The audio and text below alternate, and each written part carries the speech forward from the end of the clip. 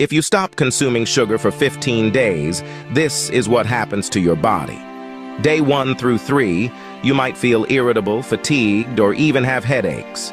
It's just your body missing its sugar rush. Hold on, it gets better. By the end of week 1, your energy levels begin to stabilize. You feel more alert, and your skin might even start to clear up. Week 2 is where the magic happens. Your taste buds reset, and natural foods taste sweeter. The constant cravings? Gone. And here's the cherry on top. You might even shed a few pounds as your body starts using stored fat for energy.